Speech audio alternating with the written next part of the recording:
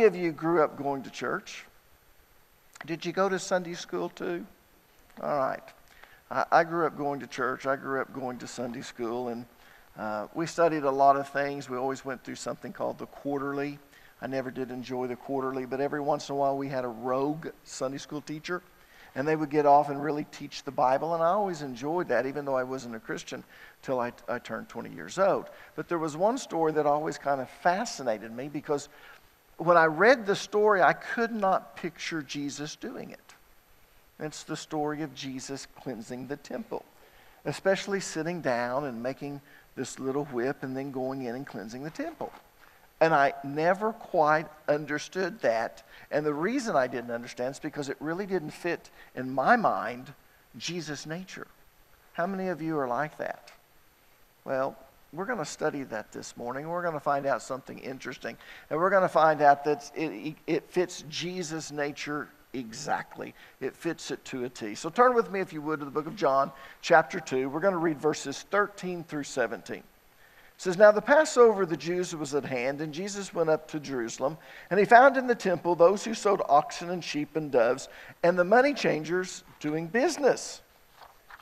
When he had made him of a whip of cords," that's what fascinated me, "he drove them all out of the temple with the sheep and the oxen, and poured out the changers' money, and overturned the tables. And he said to those who sold doves, 'Take these things away. Do not make my Father's house a house of merchandise.' Then his disciples remembered that it was written, 'Zeal for your house has eaten me up.'" Now, you'll never understand the story of the cleansing of the temple until you study this passage of Scripture from a Jewish perspective. In fact, the majority of the Bible should be studied from a Jewish perspective. You see, one of the main reasons that we misinterpret Scripture is because we study it from a Gentile perspective. And the church as a whole has been guilty of doing this ever since the 2nd century. But what's so sad about this is that Christianity was never intended to be separated from Judaism. The truth is, Jesus was a Jew. And if you want to get technical, he was and is the Jewish Messiah. And the very first believers were Jews who worshiped in the Jewish synagogue. In fact, when Christianity began, it was actually considered to be a sect of Judaism. Turn with me, if you would, to the book of Acts, chapter 28, verses 21 and 22, and I'll prove it to you. Notice what it says. "They replied, 'We have not received any letters from Judea concerning you, and none of our people have come from there, has reported or said anything bad about you. But we want to hear what your views are. For we know that people everywhere are talking against this sect.'" Do you see that? In the 1st century, Christianity was considered to be a sect of Judaism. Now, everyone knows what I mean by sect, right? A sect is a group of people who share a common belief that's a little bit different than the larger group they belong to. So what I'm telling you is that in the beginning, Christianity was considered to be a part of Judaism. But they believed that Jesus was the Jewish Messiah, whereas the majority of Jews did not. So they were considered to be a sect of Judaism. So you had all of these Jews who were looking for a Messiah. So when Jesus came, a small portion believed that Jesus fulfilled those messianic scriptures and he was the Messiah, but they were the minority. The majority of Jews did not believe that Jesus was the Messiah. Therefore, Christianity was considered to be a sect of Judaism, a small group within the Jews who believed that Jesus was the Messiah. But the point that I'm trying to make is this. You cannot separate Christianity from Judaism because it comes from Judaism, it's rooted in Judaism, so you can't separate it from Judaism and treat it as if it has nothing to do with it. You can't do that. Yet that's exactly what happened when Israel as a whole rejected Jesus as the Messiah. Turn with me, if you would, to Acts 28, and let's read verses 23 through 28. These are the Jewish leaders of Rome. There's a big debate that goes on, but it really shouldn't be a debate. The book of Romans was actually written to Jews. They were Christian Jews who believed in Jesus. They were that sect. But you need to understand that the majority of Christians in the early church were Jews. Now, in Rome, you had a large Jewish population. So this is what this is talking about, Acts 28, this large Jewish population. They, the Jewish leaders of Rome, arranged to meet Paul on a certain day, and came in even larger numbers to the place where he was staying. He witnessed to them from morning until evening. You think I'm long-winded? He ministered to them from morning until evening, explaining about the kingdom of God and from the law of Moses and from the prophets. He tried to persuade them about Jesus. Some were convinced by what he said, but the others would not believe. They disagreed among themselves and began to leave after Paul had made this final statement. The Holy Spirit spoke the truth to your ancestors when he said through Isaiah the prophet, "Go to this people and say, you will be ever hearing but never understanding. You will be ever seeing but never perceiving. For this people's heart has become calloused. They hardly hear with their ears, and they have closed their eyes. Otherwise, they might see with their eyes, hear with their ears, understand with their hearts, and turn, and I would heal them.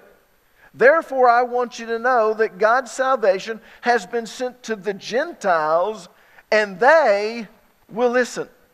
So, according to this, some of the Jews believed in Jesus, but the majority of them didn't. Now, look at John chapter 1, verse number 11. It says, "He," who is he? Jesus. "Jesus came to his own people, and they rejected him." And of course, as I said, this is talking about Jesus. He came as the Jewish Messiah, and the Jews as a whole rejected him. So basically, here's what happened. The majority of the Jews rejected Jesus as the Messiah, and as a result, they kicked the Jews who believed in Jesus out of the synagogue. So the Jews who believed in Jesus went into the Gentiles, and the Gentiles received the gospel, and Christianity began to flourish. Now, that wouldn't have been a problem if the Gentiles hadn't changed Christianity to fit their culture and their values, but they did. You see, having been spurned by Judaism, Christians reacted in kind, and they spurned the Jews, or Judaism. But that created a problem, because without a correct understanding of Judaism, much of the Bible doesn't make sense. And that's because the events that are recorded in the Bible took place within a Jewish culture. So if you don't understand the Jewish culture, then the stories in the Bible won't make any sense. At least they won't make any sense to you. Now, with that said, let's go back to our text in John chapter 2, and let's interpret what Jesus did when he cleansed the temple in the light of Judaism. Let's do that. So turn to John chapter 2, and let's read verse number 13 again. It says, "Now the Passover of the Jews was at hand, and Jesus went up to Jerusalem." Now, the first thing that we should notice is that this event took place during the Passover, or at the time of the Passover. Do you see that? So these two things are linked together: Passover and the cleansing of the temple. You cannot separate the cleansing of the temple from Passover. Now, if you don't link these two things together, then you don't understand why Jesus cleansed the temple. In fact, let me stop right here for a second, and let me give you some background information about Passover and the feast. And this is why you have to understand Judaism, because everything in the Bible is based on the Jewish culture, it's based on Jewish values, it's based on Jewish practices, everything about it. So, let me explain something about the Feast of Passover. Every Jewish man living in the land of Israel was required to attend 3 different feasts every year in Jerusalem. Turn to Exodus chapter 23, and let's read verses 14 through 17, and I'll show you what I'm talking about. "Each year, you must celebrate 3 festivals or 3 feasts in my honor. First, celebrate the festival of unleavened bread, also known as Passover. For 7 days, the bread you eat must be made without yeast, just as I commanded you. Celebrate this festival annually at the appointed time in early spring in the month of Abib." In fact, how many of you know what Abib means? Anyone? Well, it can also be pronounced Aviv, but Aviv is when the barley ripens. And the reason the Jews referred to the first month as the month of Aviv is because when they were in Egypt, And Moses came, and they had the last plague, of course, but the firstborn of everyone died if you didn't have the Passover. This is all about Passover, remember that. They were able to be set free from Egypt, and so that's what Exodus means. They actually left Egypt, and when they left Egypt, they left at the time that the barley was ripe. And Aviv actually means ripe. And so it's tied to that festival. So that's what they call their very first month. It's called Aviv. Some people pronounce it Aviv. The B and the V on bet can be B or V. So notice what it says. Appointed time in early spring in the month of Aviv, for that is the anniversary of your departure from Egypt. No one may appear before me without an offering. Second, celebrate the festival of harvest, also known as Pentecost. That's when the wheat comes ripe. So you've got the barley harvest and you've got the wheat harvest. Barley comes first and then the wheat is next. So you celebrate the festival of harvest, also known as Pentecost, when you bring me the first crops of your harvest. Finally, celebrate the festival of the final harvest, also known as the Feast of Temples or the Feast of Trumpets. Most of us don't know this, but when the last trump was sounded, you're out there, you're harvesting everything that's supposed to come in during this fall time of harvest, and you leave everything to be assembled together. The Feast of Trumpets is actually prophetical. It's talking about the return of Jesus Christ when the rapture occurs. At that final harvest, everything is left, and we go and we're assembled together with Jesus. But anyways, that's another teaching. So, he keeps going. At the end of the harvest season, when you have harvested all the crops from your fields, at these 3 times each year, every man in Israel must appear before the sovereign, the Lord.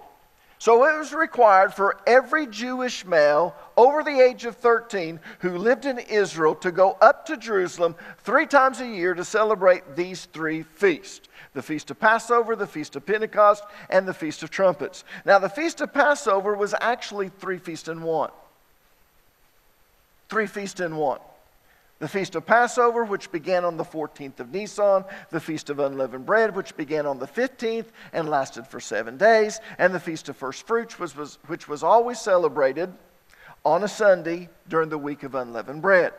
Now, these were 3 separate feasts, but because they overlapped each other during an 8-day period, they were thought of as one big feast.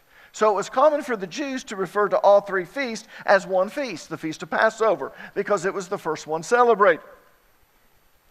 You actually sacrificed your lamb on the 14th of Nisan. You took your sacrificial lamb back to the house because Jerusalem was supposed to open up to their family members or to other people, and they would bring it back to the house. They would begin roasting it, but then the sun would set, and that's when they would enjoy the meal. Now remember that the Jews celebrate their days a little bit differently than ours, or they reckon time differently. Our time is reckoned from midnight to midnight. So after midnight, we start another day. And that day goes all the way to midnight, and 1 minute after midnight, or just after midnight, another day starts. Jews did not celebrate time that way. They reckon time from sundown to sundown. So if you're out working that day and you come home and the sun begins to go down, you wash up, you get ready for the meal. If the sun goes down, a new day begins. Everyone with me? Yeah. Now, the Feast of Unleavened Bread began on the night of Passover. And when the feast began, no leaven could be in your house anywhere. So each home had to be rigorously examined and double-checked by the males of each household, because any leaven that was left in the house would cause ceremonial defilement. In other words, it would be a breaking of the law, and you wouldn't be able to celebrate Passover. And you had to celebrate Passover. Now, as most of you know, leaven is a symbol of sin. It's a symbol of sin because sin works in the very same manner as leaven does. You see, it only takes a little bit of leaven to leaven a whole lump of dough. And sin works the very same way. All it takes is one sin to corrupt a man's soul and to make that man unrighteous. And for that reason, leaven has always been used as a symbol for sin in the Bible. Now, turn back to John chapter 2, and let's read verses 13 and 14 again.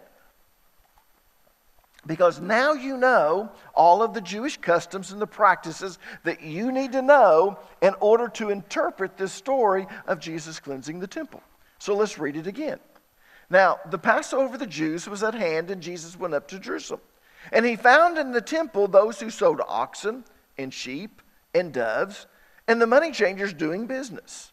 Now, I want you to notice that in verse 14, Jesus obeyed the law, and he went to his Father's house, which was the temple, to examine it for leaven and to remove it, lest his Father's house be ceremonially defiled. And what did he find? He found men selling oxen, sheep, and doves. And he found money changers. In other words, he found covetousness, extortion, and idolatry, which is sin, or as the Bible defines it, leaven. Now, how do we know that Jesus found covetousness, extortion, and idolatry? And how do we know that these three things are considered to be leaven? Well, let me show you. Here in John chapter 2, Jesus accused these men of making the temple a house of merchandise. But in Matthew chapter 21, verse number 13, he accused these men of turning his Father's house into a den of thieves. Look at Matthew 21:13, and I want you to underline the word thieves. It says, and he said unto them, it is written, my house shall be called the house of prayer, but you have made it a den of thieves. Now, the whole reason a thief wants to steal is because he wants what's not his. In other words, he wants what somebody else has, and he's willing to sin in order to give it, in order to get it. And what is that? That's coveting. Anyone know the difference between coveting and desire? See, sometimes we think if we desire something, we're coveting, and that's not what coveting is. Coveting is when you want something that someone else has, and you're willing to sin in order to get it. If your neighbor buys a new bass boat, and you look at it, you go, boy, I'd really like a new bass boat, and you get to the point where you want a new bass boat, you're not coveting unless you're willing to sin in order to get it. If you're willing to sin in order to get it, it's coveting. And that's the difference between simply desiring something and coveting it. If you're willing to sin in order to get it, you're no longer desiring it, you're coveting it. Now, covetousness in the Bible is also classified as idolatry. Turn with me, if you would, to the book of Colossians, chapter 3, verse number 5, and I'll show you what I'm talking about. Paul is writing to the church of Colossae. It's called Colossians. And he's explaining a few things to them, and this is what he says. Put to death, therefore, whatever belongs to your earthly nature. There are certain things about our Adamic nature that doesn't belong in heaven. What's great about the rapture is that when we are transformed and we get our glorified body, we're no longer going to have the Adamic nature. So all of the sinful things that go along with the Adamic nature, we're going to be set free from. But here Paul is explaining what kind of comes natural with the Adamic nature. He says, put to death, therefore, whatever belongs to your earthly nature. Sexual immorality, impurity, lust, evil desires, and then he says, and greed, which is idolatry. Do you see that? Greed is considered to be idolatry. Now here's what's interesting. The word greed in the original language is the very same word that's used for coveting. Yeah. In fact, the King James Version doesn't translate this as greed. It translated as covetousness. So it says, put to death, therefore, whatever belongs to your earthly nature, sexual immorality, impurity, lust, evil desires, and covetousness, which is idolatry. Now, why is covetousness and greed the same word? Because that's what it is. Greed makes you want to do things that you shouldn't do. You're willing to sin in order to get what you want. Therefore, greed and covetousness are synonymous. Now, the reason covetousness is classified as idolatry, the reason greed is because when a person is greedy, money becomes their god. It's what they serve, and it's what they worship. And that's why it's classified as idolatry. So Jesus found a den of thieves in the temple. In other words, he found covetousness and idolatry. But it gets worse, because history tells us that at the time of Christ, The priests were using their position in order to extort the people. Everyone knows what extortion is, right? Extortion is the illegal use of one's official position or authority to obtain property or to obtain financial gain. And that's exactly what the priests were doing. You see, the priests were in cahoots with the merchants. In fact, the Jewish Talmud says that the market in the temple was called the bazaars of the sons of Annas, or the son of Annas. Annas was the high priest before Caiaphas, and he was also the father-in-law of Caiaphas. And if you remember, Caiaphas was the high priest at the time of Jesus. Yeah. He was the high priest at the time of Jesus. Now, the way that Annas and Caiaphas obtained the position of high priest was they purchased it. You see, the Roman Empire appointed the high priest once they conquered Israel. And the reason they the reason that they appointed the high priest is because they wanted to make sure that the person in that position was loyal to Rome. Because if the person in that position was not loyal to Rome, they had the influence to be able to cause a rebellion. And so when Rome conquered Israel, no longer could you just be the high priest, but you had to be appointed by the Roman government. And the way that you were appointed is you purchased it. Yeah. So if you wanted to be the high priest, you had to pay for it. And according to Morris Venden, the office of a high priest sold for about $1 million in today's currency. Now, that was several years ago when he wrote that, so probably today it'd be $2 or $3 million in today's currency. But trust me, the high priest had a nifty way of recovering his investment. You see, the priests were responsible for inspecting the sacrifices of the animals, or the sacrificial animals. And if there were any blemishes, they were rejected. So here's what the priests did. They would inspect every animal before they sacrificed it until they found any little excuse to reject it. And that forced the people to buy another animal from the temple market that was set up in the court of the Gentiles. You can go all the way back home. You traveled for days to get to Jerusalem. You brought your sacrifice, your best one. So now that you get to the point where you're ready to sacrifice, the priest comes in because they're the ones that's going to cut the throat. You, as the male of the house, lays your hand upon the animal in order to identify with that animal, but it is the priest that takes the knife, cuts the throat, holds the bow, then takes that bow to throw it upon the altar. That bowl of blood. Yeah. But before they did that, they would inspect the animal.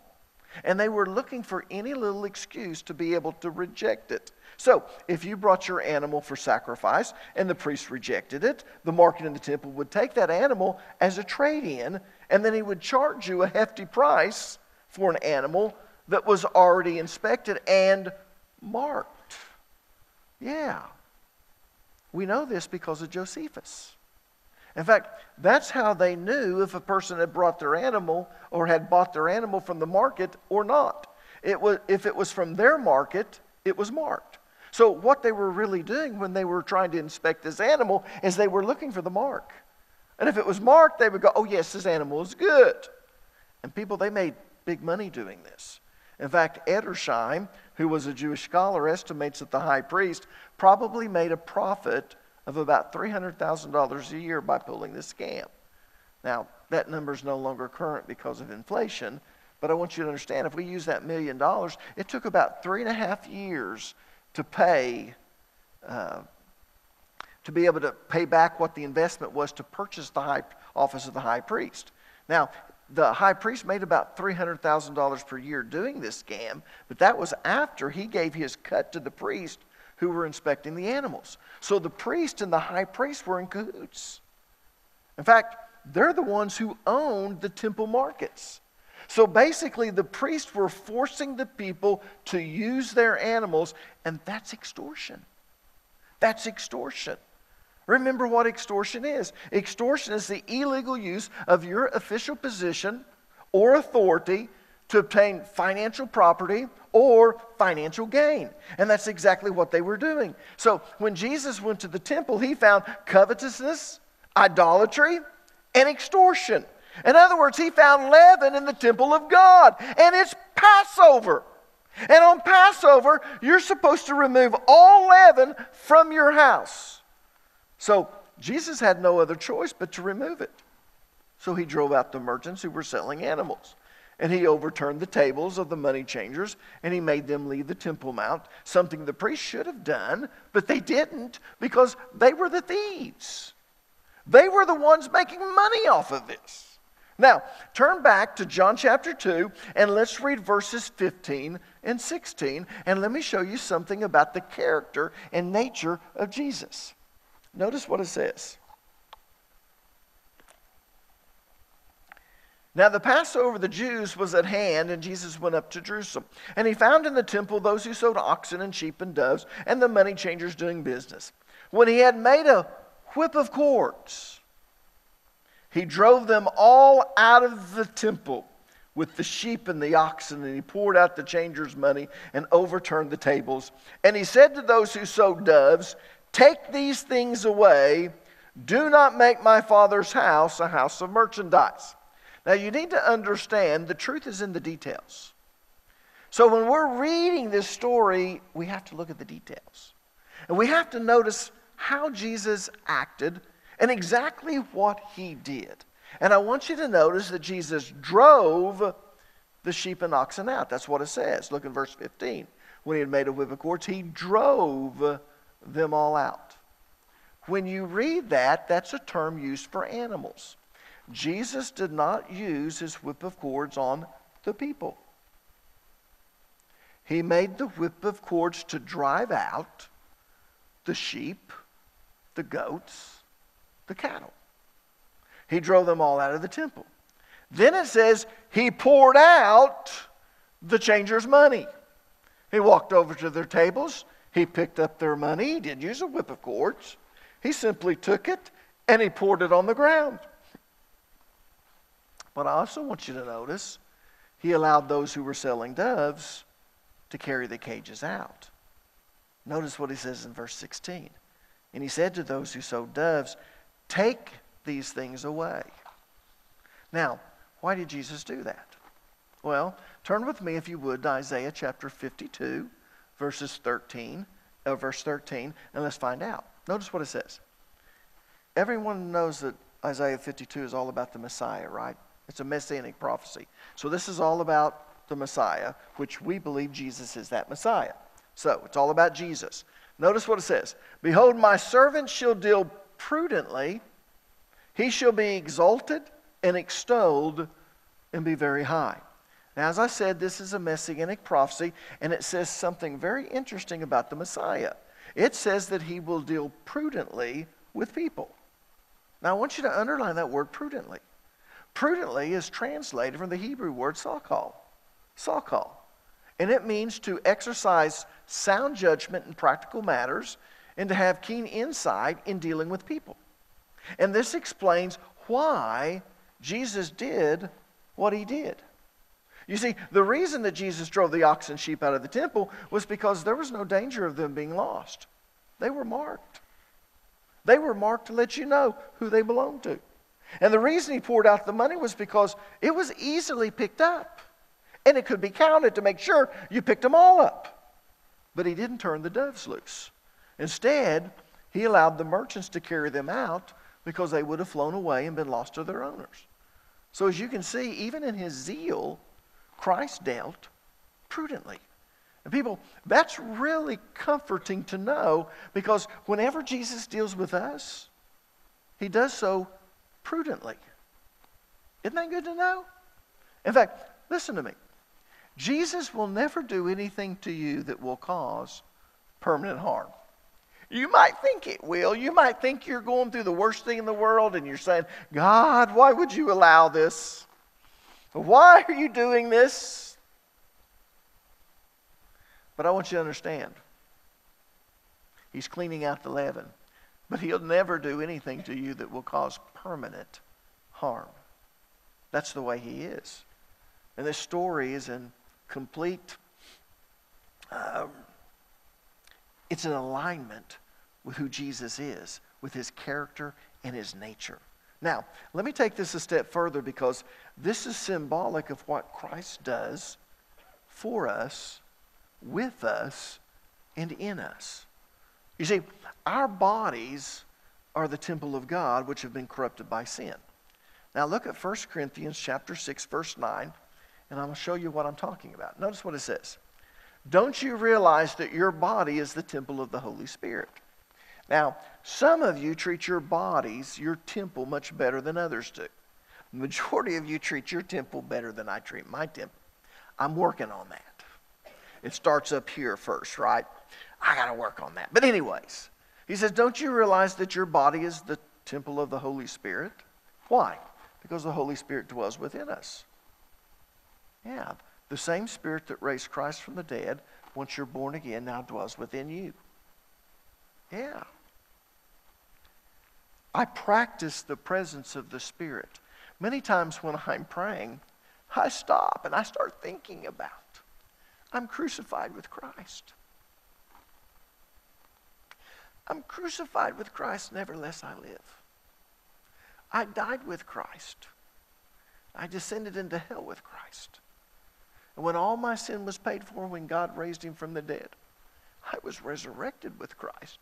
The moment he came alive, I was born again. I was regenerated. And the same Spirit that raised him from the dead now dwells within me. And many times I have to get quiet to hear the Holy Spirit. But you need to understand, if you're a born-again believer, the Holy Spirit lives in you. And then it goes further. You do not belong to yourself. Because now,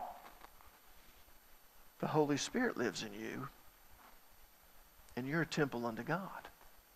Now, according to 1 Corinthians chapter 5, verse 7, Christ is our Passover. And the leaven must be removed from our life. Go ahead and look at 1 Corinthians chapter 5, verse 7. Notice what it says. It says, get rid of the leaven. What does he mean, get rid of the leaven? Get rid of the sin in your life. Then you will be like a fresh batch of dough made without leaven, which is what you really are. For Christ, our Passover lamb, has been sacrificed for us. Now, here's what I want you to see. By cleansing the temple, Jesus was symbolically announcing his ultimate mission. By cleaning the temple, he was telling people, this is what I've come to do, which is to cleanse our heart from sin, also known as leaven, so the Holy Spirit can dwell inside of us. Remember, our body is the temple of the Holy Spirit, and Christ is our Passover. And just as Christ cleansed the temple, he wants to cleanse us from our sin. That's what we need to understand. You know, whenever you study a passage of Scripture, you need to study that passage of Scripture in its context. So let me go a little bit deeper in 1 Corinthians chapter 5, verse number 7. If you remember what happened in 1 Corinthians chapter 5, you had a person in the church who was committing sexual immorality. He was doing something even the heathen don't do. He was sleeping with his father's wife. Incest.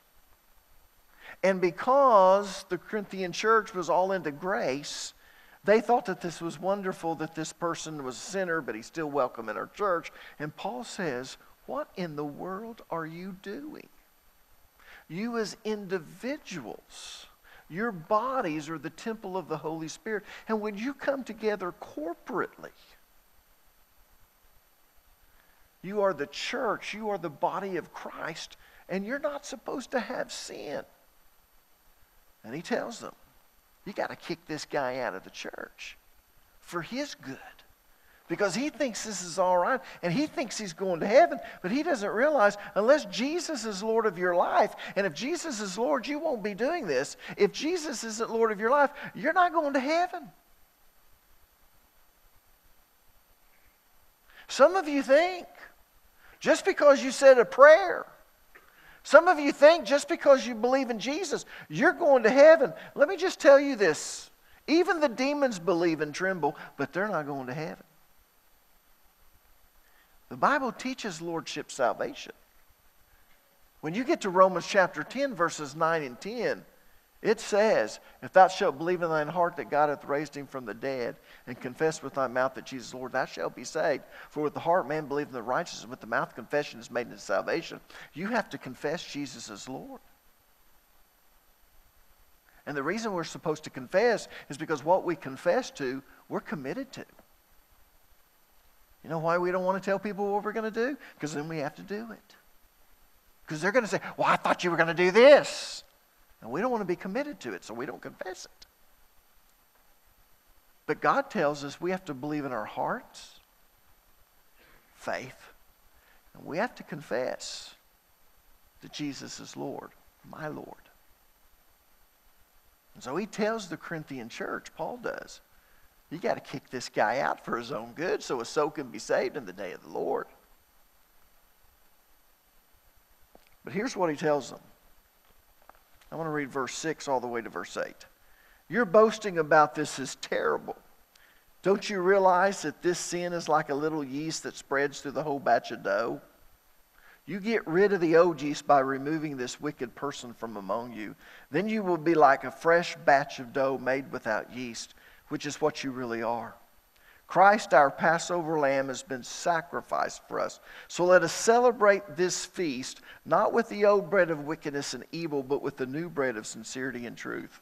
Every time we come together, we are celebrating what Jesus has done. But we're to celebrate without leaven. Because the whole purpose of Jesus dying for us was to redeem us from our sin. And you want to know what's wrong with the church today? You want to know what's wrong with America today? It's because the church is not salt and light. It's because people who claim to be Christians come inside the church and they're living in sin. And we are weak and we are impotent. And let me tell you what's needed. What's needed is for Christ to deal with each one of us and to drive out this sin in us, to overturn the things that we've set up.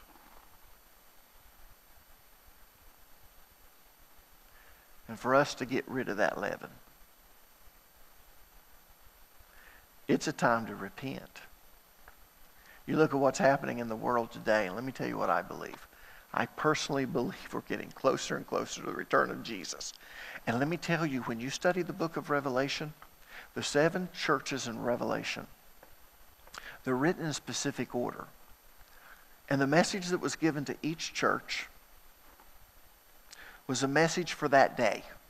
But it's also a message for church history. Because when you study those churches and the message that's given to it, each one of those churches represents a period in church history. If they were put in any other order, it wouldn't work. But they were put in a specific order so that when you study church history, you literally see church history pulled out right before your eyes because it was prophetic. And you get to the very last church, Church of Laodicea. And it's the church that's liberal. It's the church that's powerless. It's the church that doesn't even believe. That's where we are. And as we get closer and closer in, let me tell you, it's not going to get better. It's not going to get better. Things are, don't get me wrong, I'm not trying to be a Betty Downer, all right? I'm not Karen. I want you to understand that the Bible says as we get towards the end days, things get better and things get worse. It's the best of times and the worst of times. It's the best of times in the sense that with technology, life has never been easier, but it will be the worst of times, and we're speaking more, according to morality and immorality. Yeah. And you're going to see these problems are going to continue on with earthquakes and all of the birth pains. I hope to teach on the birth pains shortly. But here's what I want you to see. The closer we get to it, the faster things happen. My dad always said life is like a roll of toilet paper. The closer you get to the end, the faster it comes off the roll. Let me tell you, that's how it's going to be in the end times. The closer we get to the end times, the faster it comes off the row. And you're all waiting for 2021. I'm praying for a vaccine too. It'd be nice, get things back to normal. But let me tell you something. Something else is going to pop up. If you think the rioting and looting has stopped, it hasn't stopped. It's going to get worse. But that's okay. As Christians, we look up, for our redemption draws near. We're going to be raptured. And we ought to be excited. But the only way we can be excited is if we are a pure and holy church. If we allow Jesus to clean the leaven out, to burn it up, get rid of it. Are you ready to get rid of the leaven? That's a decision you have to make. Let's stand.